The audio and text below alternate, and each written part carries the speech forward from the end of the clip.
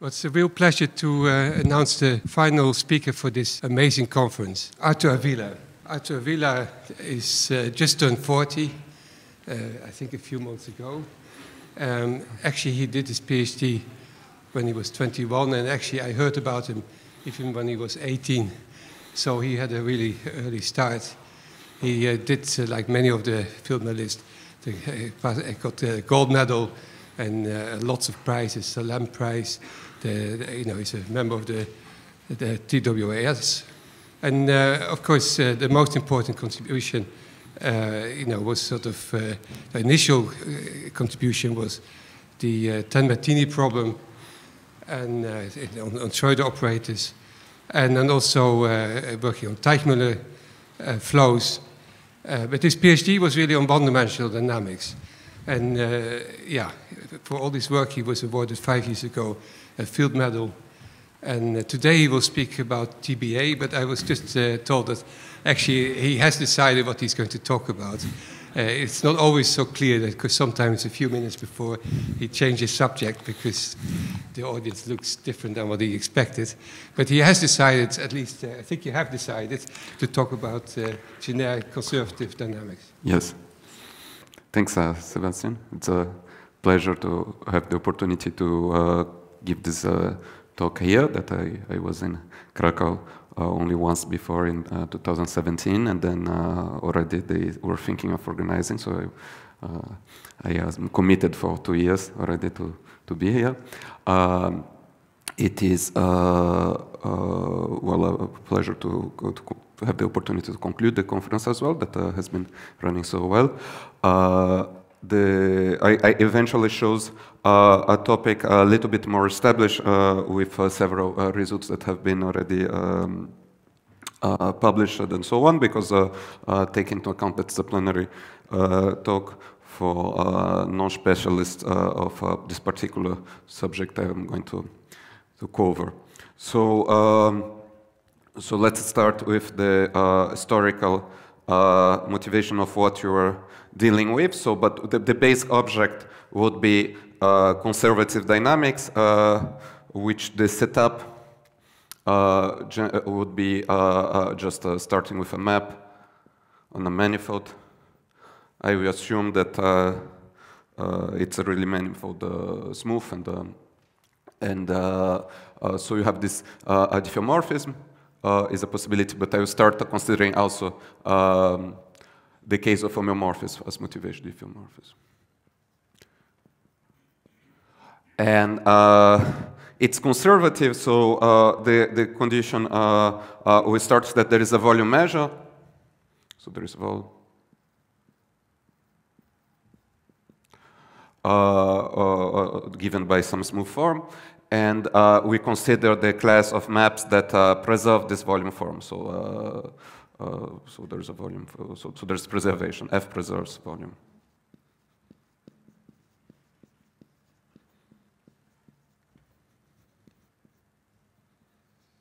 And then you have a space of maps with this property, so that which I write CK vol, or maybe diff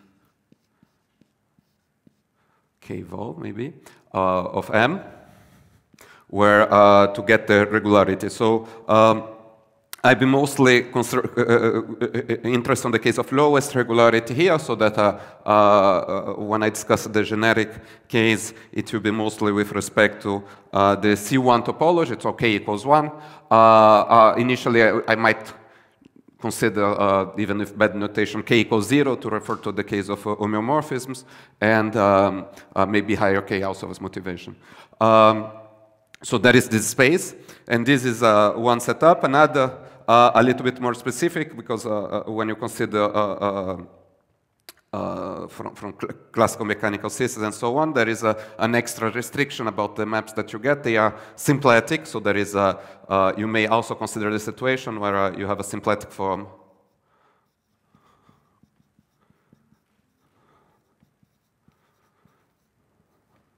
If M is a symplectic manifold, and then we are going to consider the class diff K omega of M. And then you may be also interested on this case. So these are different setups that you may consider. And one of the most basic questions that you may ask about a diffeomorphism once you have an invariant measure is, so given F, is it ergodic?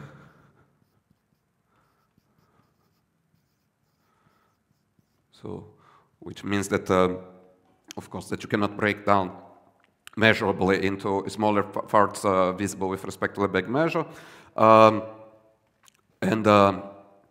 And so this is a question about specific F, but you can put in from the general point of view whether what is the how frequent. No, you don't fix F.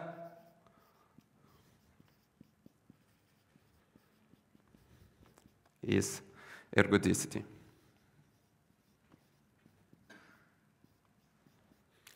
So those are kind of very natural questions. The initial investigations regarding this were carried in the C0 case, so you're considering the case of homeomorphisms, and it is, there was work of Oxtoby and Ulan.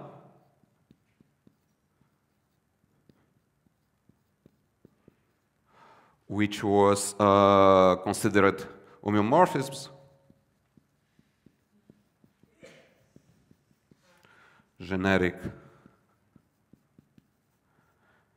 Genericity in C0, in div, which is on div 0, well, let's say. Okay, so Oxtoby Ulan considered this, and then they were able to prove that the generic homeomorphism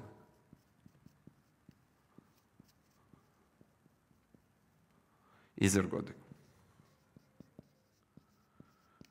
By kind of, so this was around the 30s. The basic strategy was that, so you can make some kind of, so basically, ergodicity is a property that once you establish it densely, it will be automatically generic, so it's a G delta, defined G delta set.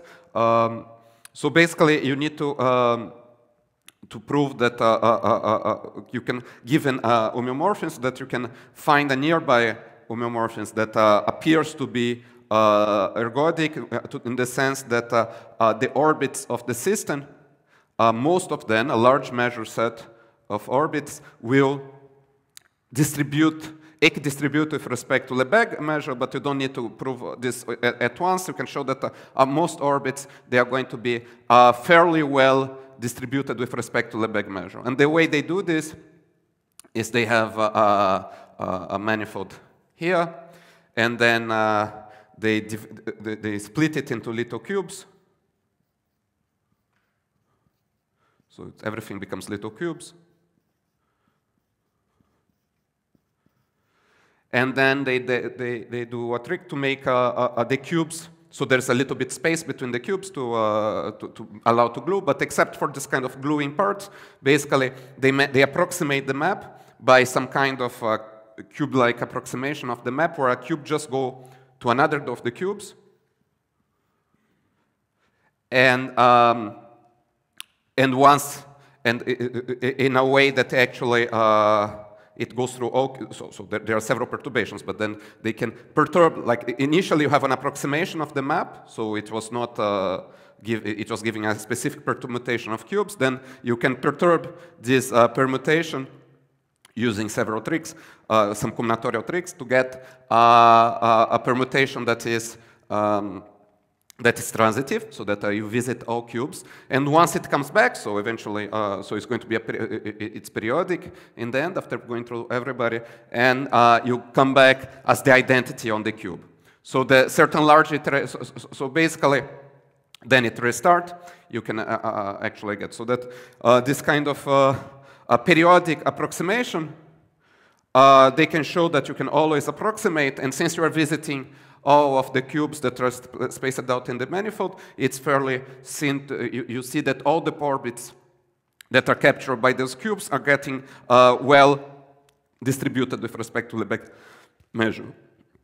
Okay, so they prove this, and so this serves to us as a possible inspiration. So is it kind of realistic picture of what you can find now in the case of diffeomorphisms? And it turns out not to be the case, because the kind of systems that you produce in this way, they are kind of fairly organized, so because you have this kind of high periodicity system. In particular, they have zero entropy, right? Because there's no complexity being created by the iteration. So this is kind of Oxtoby-Ulan construction.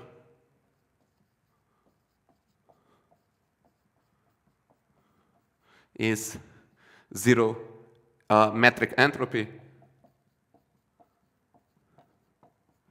right? And for diffeomorphisms, on the other hand, there are mechanisms that produce stably positive entropy. So for diffeomorphisms, so that's well known. So existence of Anosov diffeomorphisms shows that persistence of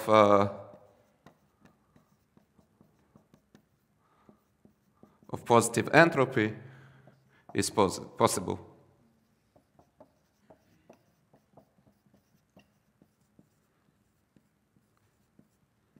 For K, at least one. So then basically what it means is that if you take the map on the cat map starting with this on the torus, so the simplest Anosov map, this is a persistence under perturbation, and all those maps that you get are going to be have positive metric entropy, and this construction, it cannot be, at the beginning of this approximation is really impossible. You cannot kind of break into cubes and hope for some periodicity or anything like this. So that's not going to be one approach. On the other hand, if you go now to high K, and actually you see that there's also good reason that things will not work, but not because of Anosov condition, but because of something contrary to Anosov, but that just breaks down completely the hopes of having ergodicity. So for instance, on the torus, still, so for high K, so you know, I could find some specific K, but maybe not very large, like 3 or 4. So for high K, you have obstructions, stable obstructions to ergodicity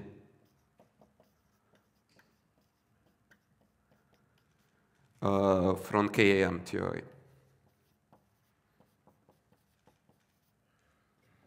So in the case of, let's say, in two-dimensional case, a little bit more dramatic. There's even obstruction to transitivity. So basically, you have an elliptic point, and then with some conditions, and then there'll be invariant curves around, and orbits will stay around here, and the orbits that are outside don't come inside. So then clearly the system is not ergodic. And then in this case, it's caused not by some kind of highly hyperbolic and positive entropy behavior, but some kind of low, some kind of opposite, very regular behavior, quasi-periodic behavior. Anyway, so that's what was realized from work of Komogorov and so on. The thing is now, this you need certain sufficiently high K. So what we decide to investigate, and this, well, many people started to investigate it. What I'm going to talk here is mostly work on, based on the work of some other people and of me and other co-authors as well, but mostly work with Amy Wilkinson and Sylvain Crevizier.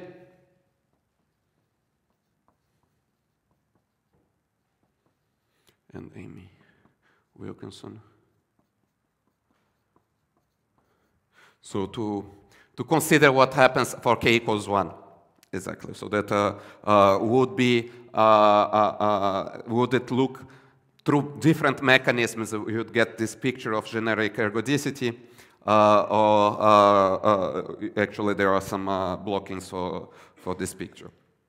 And we still don't understand the general case. It's we have no understand precisely. It turns out that we don't understand exactly the case where there is zero entropy.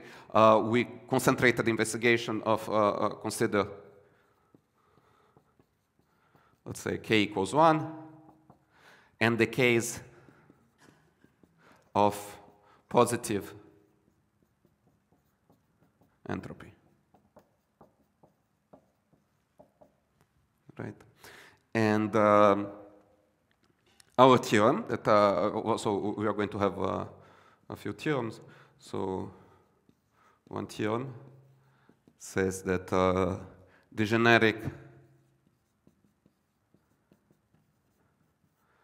f belonging to diff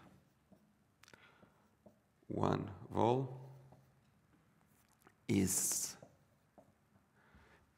so you consider a generic f if the entropy with respect to the symmetric entropy is positive, then f is ergodic. Right, so this is one theorem. There's another theorem that the same is true. So this is a different paper that's kind of more recent. Same in symplectic case.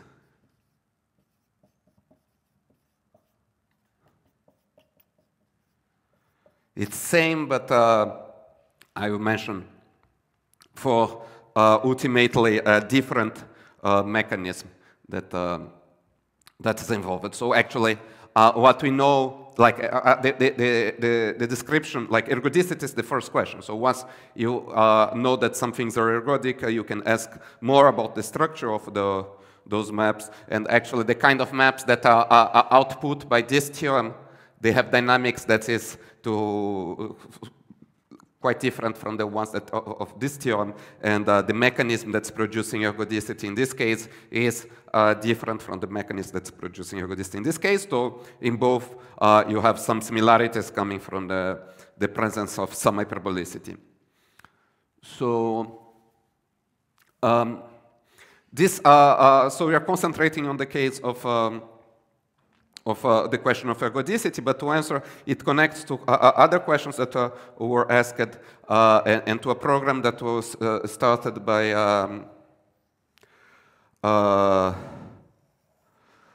so connects to the Magnier program to study Lyapunov exponents of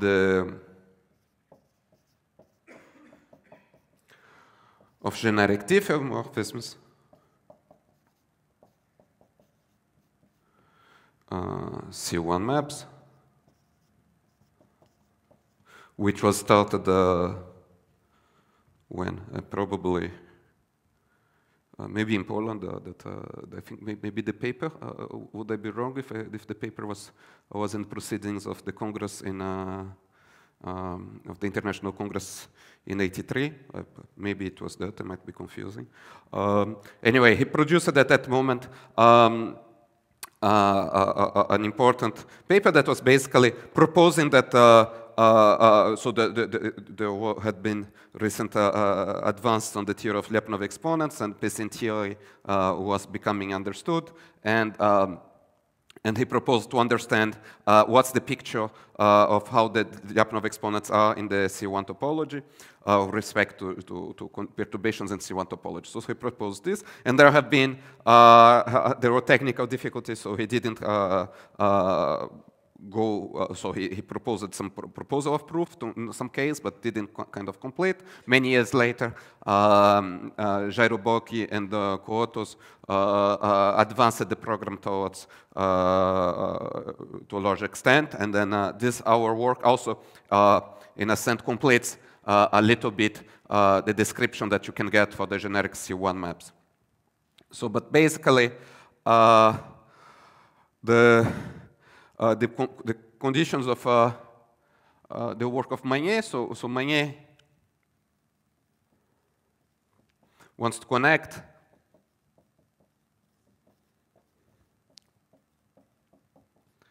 Lyapunov exponents so let's say persistent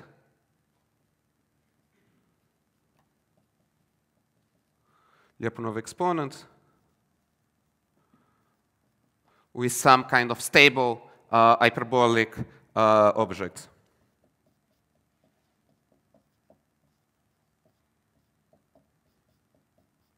And not kind of hyperbolic in the sense of on projective hyperbolicity.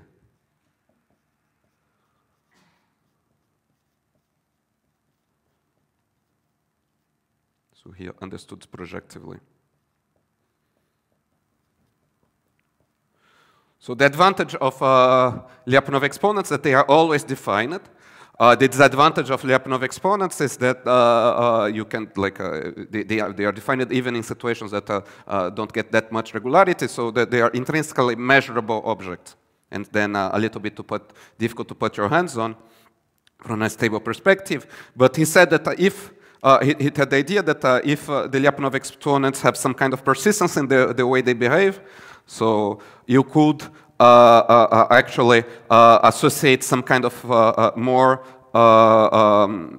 topological nature and a stably topological object. So it connects to eventually it connects to the notion of dominated splitting. So these objects are to be.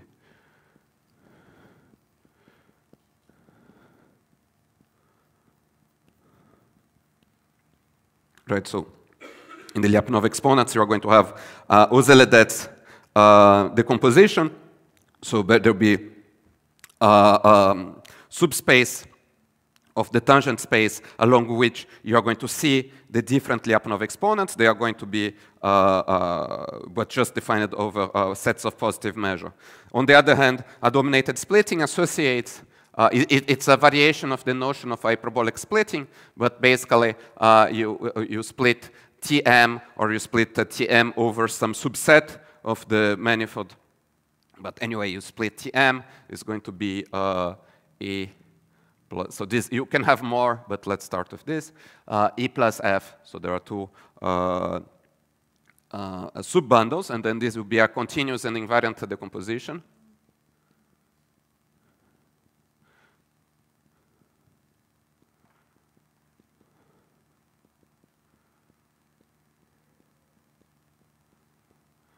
And which behaves projectively hyperbolic. So what it means is that if you have vectors now that are in the tangent space, then they approach exponentially under iteration. They so this would be the strong bundle, and then this weak bundle. Let's say so. Let's write E plus and E minus. Let us say so. Any vector that you take, it will converge under iteration exponentially to the strong bundle when you iterate it forward, and exponentially when you iterate it backwards to the weak bundle. So this is what you're going to get if you had hyperbolic splitting. The difference is that we weaken the notion because you don't ask whether the vector itself is expanding or contracting. So here you could have vectors that are contracting. It just means that another vector will prefer to go to the E plus. So I needed to say any vector that's not in minus under iteration will approach E plus. So that's E minus works as a repeller and E plus as an attractor. So basically, vectors that are not trapped in the direction of E minus, they prefer to go to E plus because basically the directions in E plus are growing faster then the directions in E minus, so the components that they have in the E plus direction will start becoming the main part of the vectors under iteration. So it is this notion, and this notion is, if you look at projectively, it leads to some hyperbolic picture, thus stable with respect to C1 perturbations. And the picture that comes from this is the outcome of this gets to theorems like in 2 dimensions. I should note that in 2 dimensions, since you have you can have just one-dimensional bundles, and because of conservativity, what you see in one direction has to be the opposite. So if you have expansion in one direction, must have contraction in the other direction. There's not much space. So in 2 dimensions, dominated splitting in a conservative setting is automatically hyperbolic, but it's not the case in general. Then there is the Bocchi theorem saying that in 2 dimensions, in 2D, generic,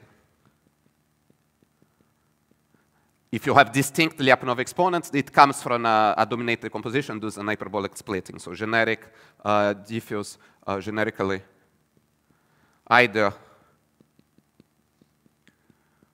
all 0 exponents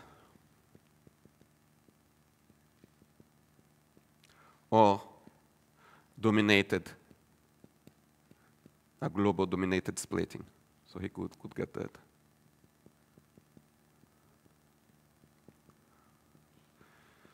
And thus, in this case, it implies a Nosov. And from Bocchi theorem, this answers, this gives this theorem here, and this as well, because simplicity is the same in 2 dimensions. This implies, in this case here, so 0 exponents, it corresponds to 0 entropy, and global dominated splitting, in this case, it implies ergodic, generically.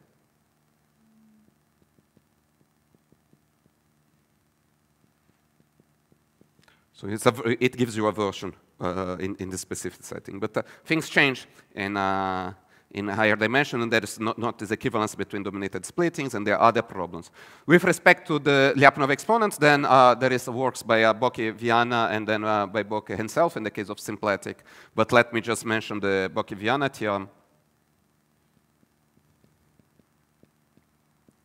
So which says that Lyapunov spectrum, non-trivial Lyapunov spectrum leads to dominated compositions, dominated splittings.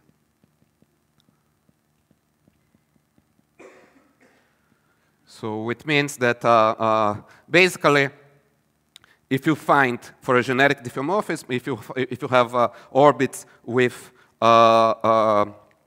non-trivial Lyapunov spectrum, then actually the Uzellet splitting over this periodic orbit, that's kind of, it consists of several, at least 2 bundles, but maybe several more. It's going to be a dominated splitting. So each member associated to a Lyapunov exponent that's bigger than another, actually, it behaves in this projective sense in a hyperbolic way. So that you don't see maybe uniformly the Lyapunov exponent, but you see uniformly that one Lyapunov exponent is bigger than the other. So that they are well separated. So the speed itself you cannot control uniformly. So there is an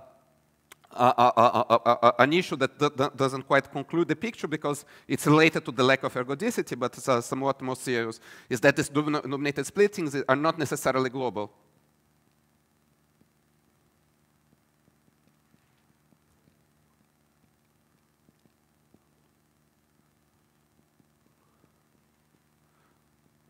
Because this is kind of a pointwise, more pointwise result.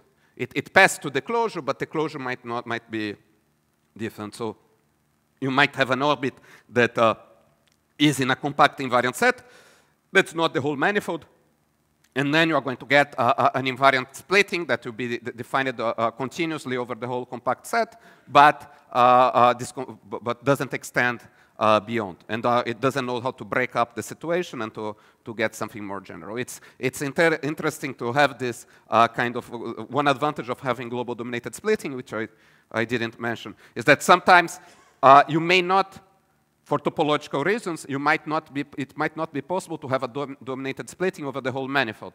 Because if you have looked at having a dominated splitting means that I can split the tangent space into two continuous fiber bundles of some kind of intermediate dimensions, and this leads to some topological abstractions on the nature of the manifold. So sometimes this is just impossible to happen at all, and in these situations you conclude that in certain, you would be able to conclude that in certain manifolds you would not be able to have dominated splittings, and hence you'd have to have only zero Lyapunov exponents. This is a conclusion that you get from this theorem.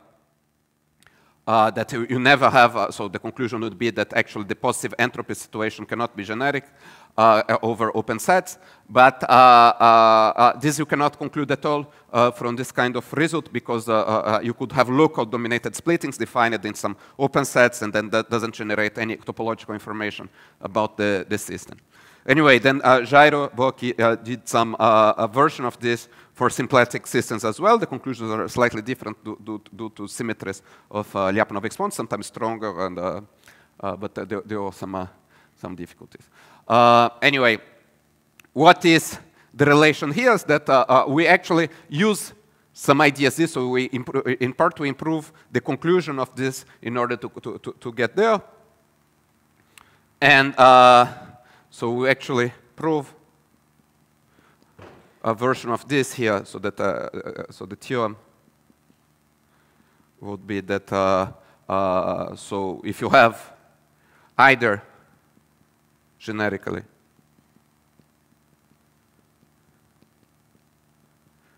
in diff one vol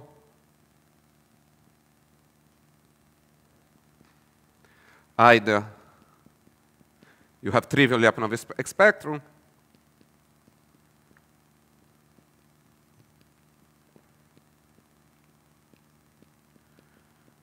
or something that we call, or it's non, so this would be the case of zero entropy, and the case of positive entropy would be non-uniformly Anosov.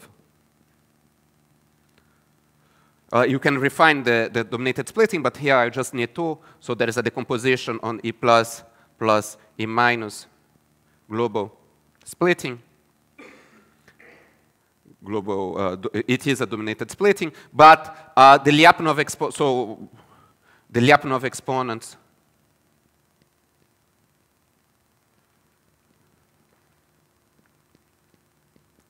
over E plus are positive over almost every orbit,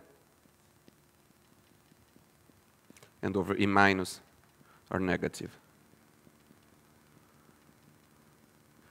And centrally, so they are separated by this splitting. It's a global splitting, and there are no zero Lyapunov exponents. Once you got all this information and you got rid of the zero Lyapunov exponents, there is techniques that emulate the usual hyperbolic techniques of like that prove ergodicity of Anosov maps and so on. So you can try to prove ergodicity, generical at least, of non-uniformly Anosov maps using techniques like the Hopf lemma and this kind of old ideas. It does work. We use some version of this proved in a paper with, that I did with Jairo. And I need to start raising. So that's the way we get. And then there is a difference that you get in the case of symplectic.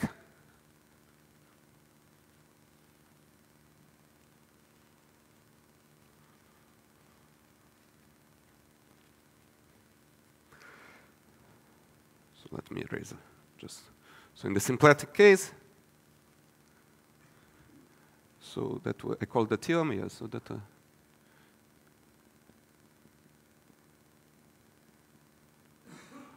so generically,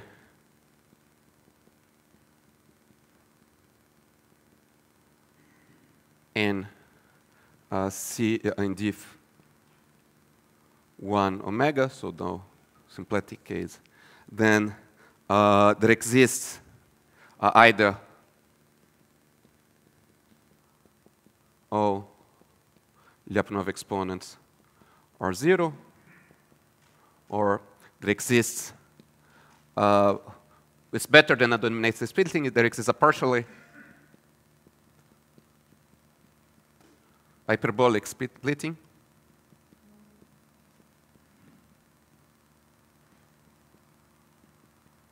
It is global. So it's E plus E0 plus E minus. This might be empty. Might be empty. In this case, it's like it should be Anosov. There's just the extremal bundles. And so due to the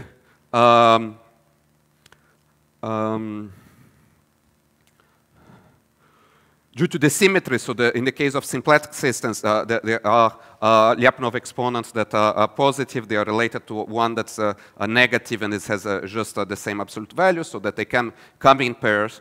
And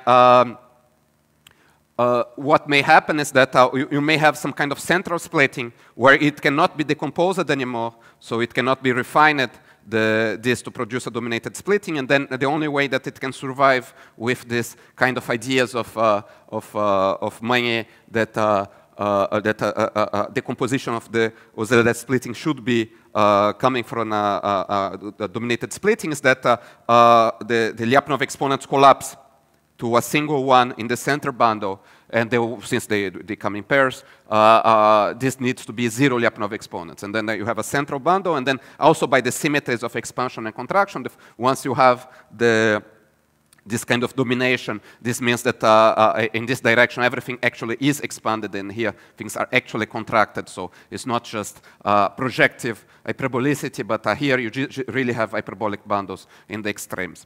So you get more information here. On the other hand, on E0, so this is expanding. This is contracting. And this, if non-empty, has actually 0 exponents.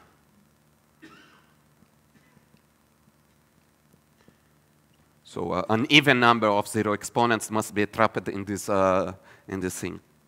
And this annoys us because we get all this information. That's the most you can get, because this situation, once it develops and with obstructions for a further splitting of the central direction, it is stable, so that there's no more perturbation that can be done.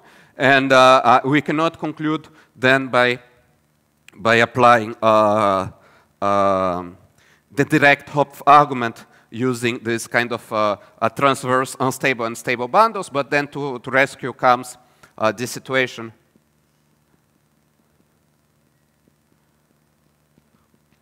was studied in a paper with Jairo and Amy. Well, let's call it just ABW. This was studied and proved by another technique, and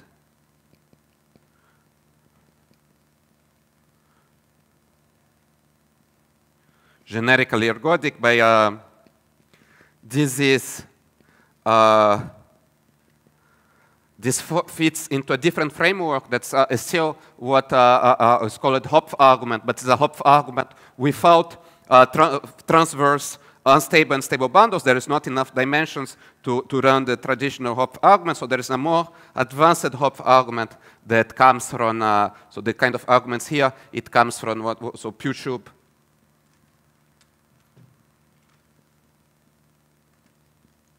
arguments. Of course, they originated from Pushub, but then it's in practice you have Burns is the more refined theorem of Burns-Wilkinson, and then some refinement that's done in this paper with Jairo, based on where the refinement comes from, assuming information about the Lyapunov exponents and using this to conclude. Anyway,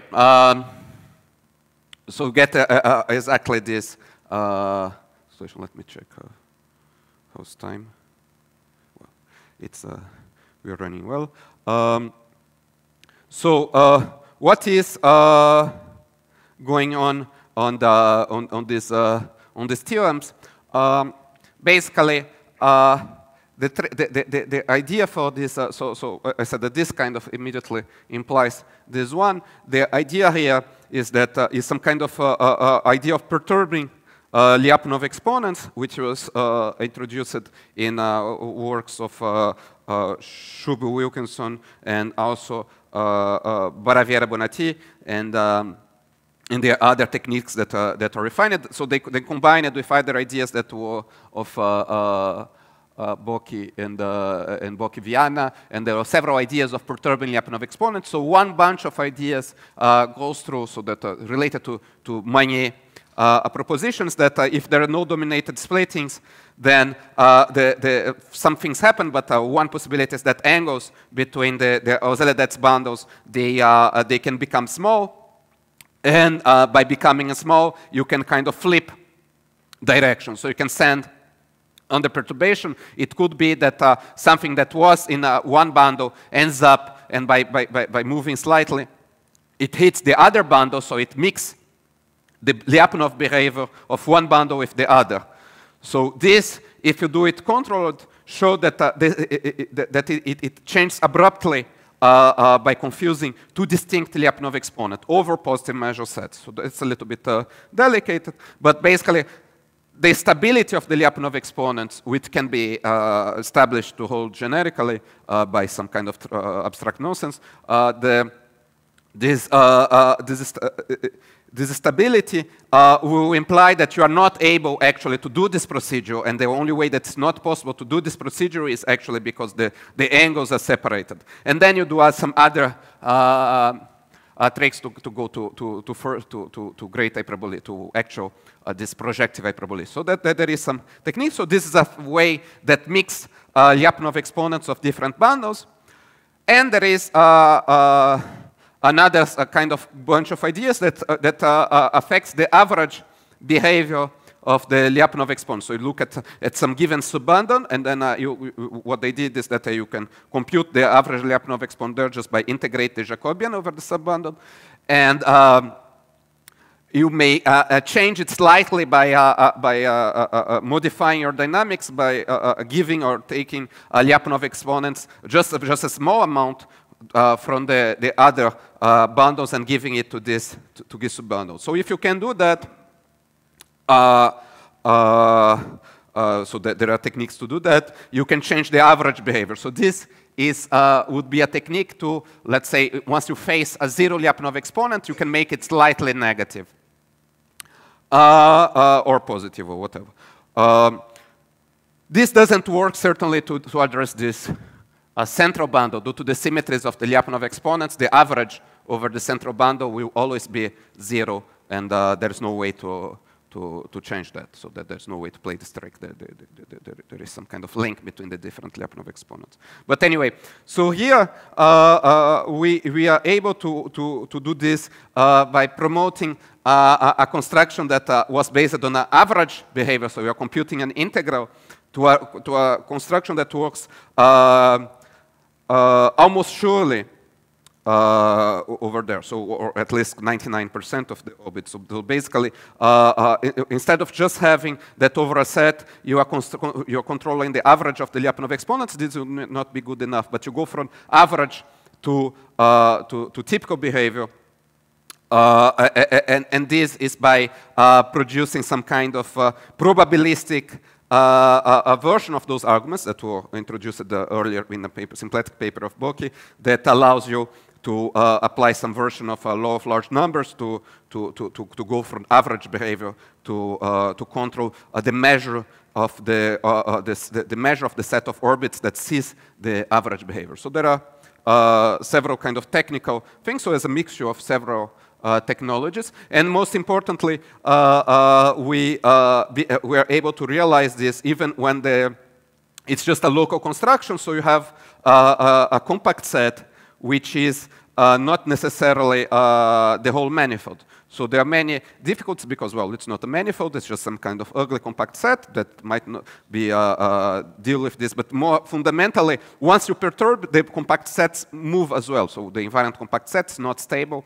And you kind of are a little bit worried that you have to run after this compact set. Then there is some trick that, not a trick, but there is some approach to be able to do this with, essentially we split into several cases, and when we cannot keep track of the compact set, we win as well for other reasons. So that by this way, we can always kind of get some advantage over Zilio-Lyapunov exponents and make and show that the situations always lead to some kind of other more unlikely situations, and then eventually after, and fortunately this converges after an induction with finitely many steps, so broad steps. So this is an approach that's tried here, and after doing this, we can kind of show that either you produce it, you got rid of all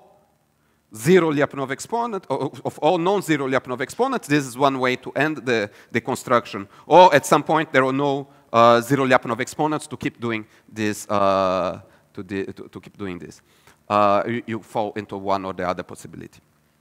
Okay, so so this is how it's done in that case, and in this case here, it's also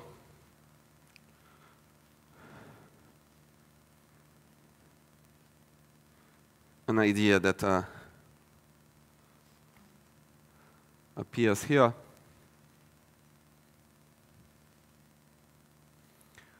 Which is, you don't have, like in that situation, you have unstable and stable bundles, and you can have, there is enough dimension to go from, like you have Pessin manifolds, so you get unstable manifolds here, and then you have stable manifolds, and they cross, and if you start filling up space, you are going to cover sets of positive measure. So if you have this partially hyperbolic situation, you have like an unstable bundle here, and you have stable bundles here, but they are not of complementary direction. There is some kind of extra bundles that that are annoying, so you don't fill up. So once you kind of look at this picture, you don't fill up your space. But you can have, so the idea of Pushub is that you can look at things with many legs. So those bundles here, so you have three bundles, but if you take the plus and minus, they have no reason to be jointly integrable. So if you start kind of moving around, so you do again this bundle here, so you kind of go along here up to this intersection, move to this, moves here and moves here, you might, and likely will not come back to the same point. So you kind of flip and you can move in the center direction. So actually, the general situation that was established in the works of Dogopiat and Amy Wilkinson is that you have generic, there's a condition called accessibility,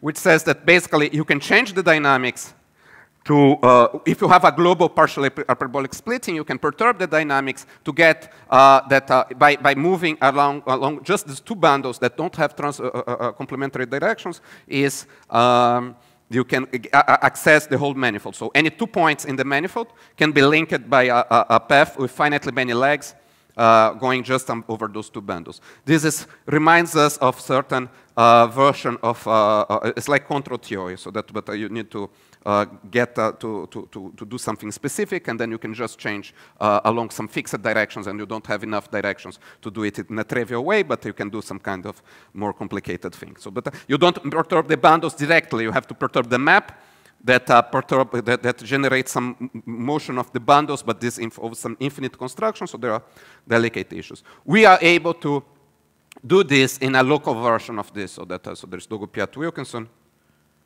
says that the generic accessibility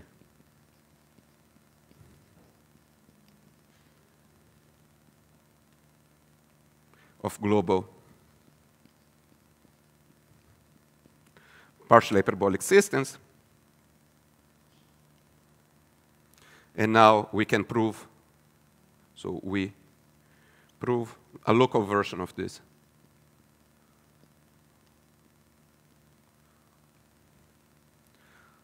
So now the thing is that the partial hyperbolic splitting is not defined over an open set. It's not, well, it's not defined over the whole manifold, but actually it's not defined over open sets a priori. So it's even a little bit more trick to even define what you have. What is it that, where are you allowed to move and where you're not allowed to make turns and so on. But in the end, is that after understanding all the picture, it doesn't get that complicated in the end. Anyway, so to conclude, what can be done after this? Like this is just initial information that you get from the systems. You can you answer to a certain extent the question of ergodicity on the case of positive entropy. A question that remains is, what about the case of zero entropy? Is it also going to be ergodic? As in the case that maybe by some variation of Ox-to-Be-Euler construction, because in this case you don't have the problem of the Lyapunov exponents. Nobody managed to make this work in C1. It's kind of complicated, it's not just and or it you look like more like the situation in KAM. There are results that even in 2-dimension the question is open. Certainly, this kind of in 2 dimensions there is obstruction to transitivity coming from KAM. This is known that there are no such obstructions in C1 topology. So that is, I think, Bonatti-Crevizier.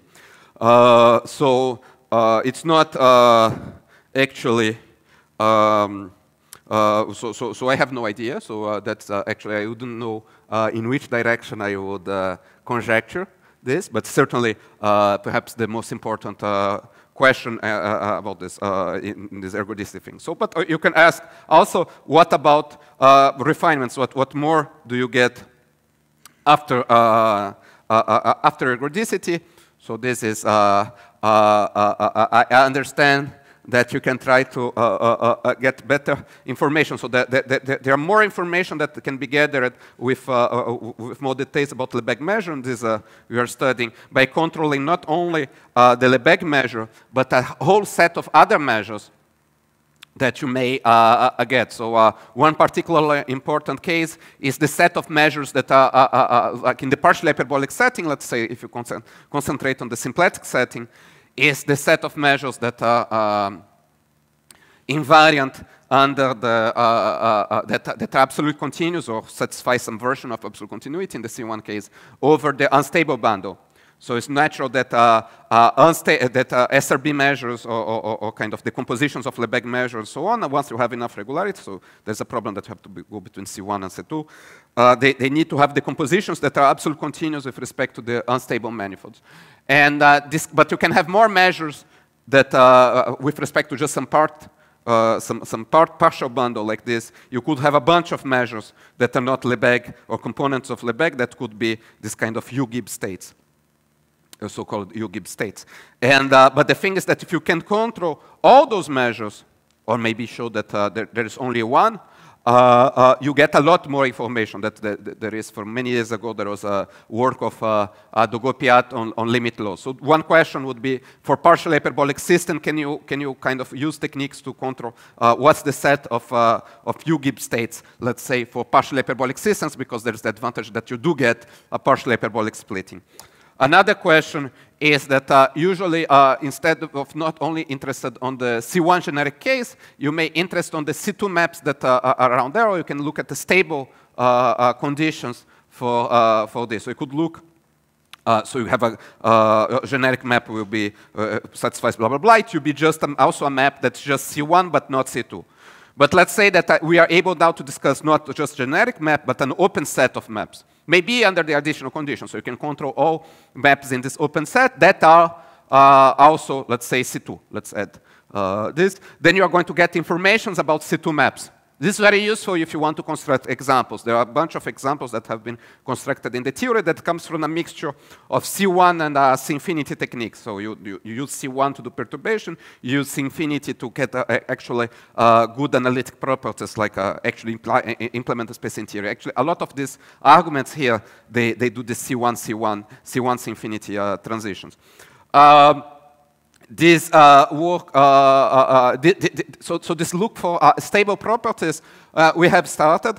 In the case of this theorem, we have added the assumption, let's say, that you actually work on the setting of partial hyperbolic maps, and you can prove that you can get some kind of stable versions of ergodicity. And then in this case, you can control actually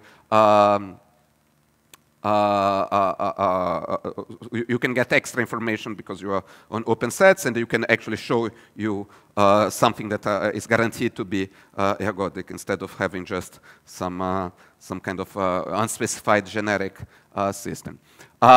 This is not the end, so certainly it should be good to know whether you can get the same stability under a weaker condition, without having the partial hyperbolicity here. The thing is even more challenging in the case of symplectic systems. So here, we don't, in the symplectic case, we don't know how to prove, in large generality, the existence of stable ergodicity, for instance.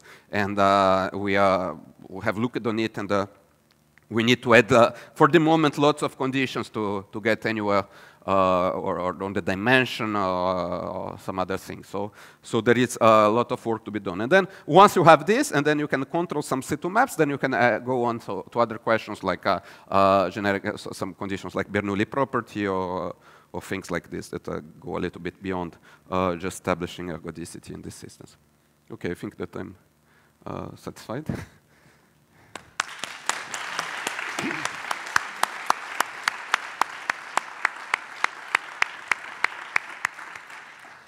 Are there any questions? What can be said about flows? Well, our flows, we didn't kind of write out. It doesn't appear to be substantially different. I don't expect beyond what we know and what we don't know, so that it should basically behave the same way.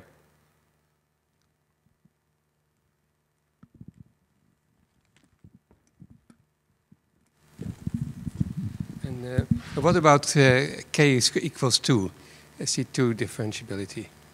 So this, I know it's a difficult question, but what's your perspective? C2 case I expect to be completely different. So I think that there will be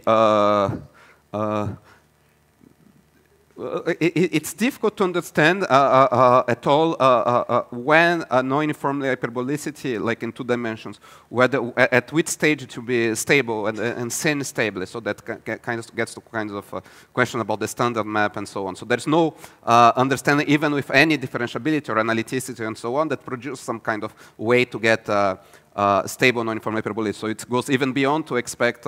It could be that it happens already in C2, that you can get some stable non-uniform hyperbolicity, but it seems so far beyond our techniques that it's completely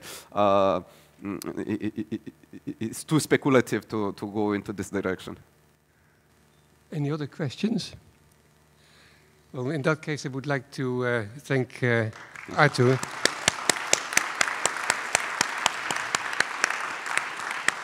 But, thank the organizers. Well, yes, and that's what I want to do. I mean, this was an amazing conference. I think one of the most impressive conferences I've ever been to. I mean, the size of it and also the level of organization. I mean, the signboards, the sign notices, don't trip up here. You know, things like this, all these kind of details. And I've heard rumors that there were 15,000 emails sent, you know, by Christoph. And it was kind of, you know, beyond belief. So, well, thank you so much, and I think I can, on behalf of all the organizers, all the participants, I can thank the organizers.